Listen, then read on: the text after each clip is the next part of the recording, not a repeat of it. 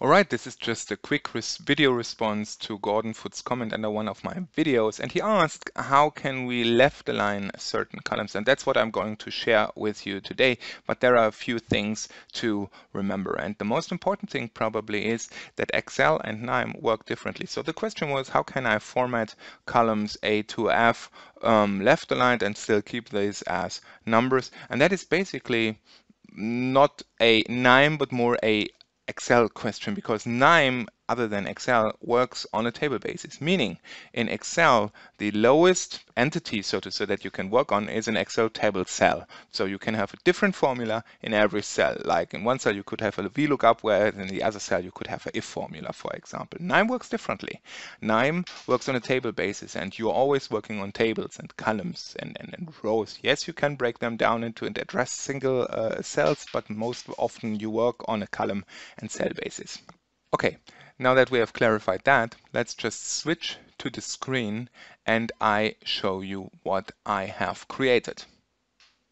Okay, so here we have Excel, and you see we have numbers. They are currently right aligned as standard numbers, and you can see from the sum in the status bar here that these are numbers, that there are averages. So that's a clear indicator that these are numbers. Let's just quickly close that. And by the way, I have shared all my files with you guys. So I have linked the KNIME workflow that you're currently seeing on the screen in the video description down below. You can download it, and you will find the example files in there.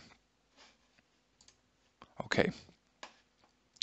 So let me just quickly show you how you can find this.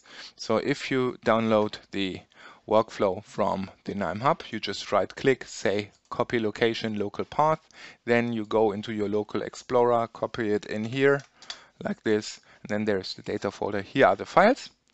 And this is my workflow. So we start, as most often in these cases, with an Excel reader, and I set relative to current workflow data area, and this is where I find the start file that we have just looked at. And you can see KNIME imports it very well. You see the first one is text or string, then the remaining columns are numbers, and I'm just seeing that my workflow is probably labeled wrong, because what we basically want to do is we want to left align columns B to D, but it is called the label left align columns A to F. Okay, and if we just execute that, you see it imports everything the right way. We have the correct data types here. Everything is fine. The next thing we want to do is we want to take the XLS control table generator from the great Continental nodes, and if you don't have that, that's an extension you have to install. It's free. It's an amazing extension. I really love it. And you basically unpivot everything. What does that mean? Well, it means if we do that, and let's just have a look at the results table, we basically create one row for each single cell, and we extract its metadata. So we see this is the cell A1, column A, this is a comparable column, this is the column number, this is the column header, this is the row number, the row ID, and so on. And at the last column you see the value. And if you want me to create an additional video on the great XLS formatter nodes from Continental, I'm happy to do that. Just leave a comment below this video or a thumbs up and I will do that. So now we have the metadata, and what you need to understand here is that the XLS control data does not override or do anything with the underlying data. It puts an additional formatting layer on top of it. So we have our data layer at the base, and then the formatting layer that defines how these cells should be formatted on top of it. All right, and now that we have that, we use a standard KNIME rule engine, and we basically, what is the rule that we want to apply here? If we look at the base table again, well, we want to have the second, third, and fourth column basically left aligned, and we just provide a tag for that is then later on used here in the XLS cell formatter. So what does the formula look like? Well, I have two options for you. Rather we say column B or column C or column D, then apply the tag left aligned, or you say the column number is greater than 1. And what we want to do is we replace the value. Once again, we're not overwriting any data. This is an additional formatting layer on top of the base data.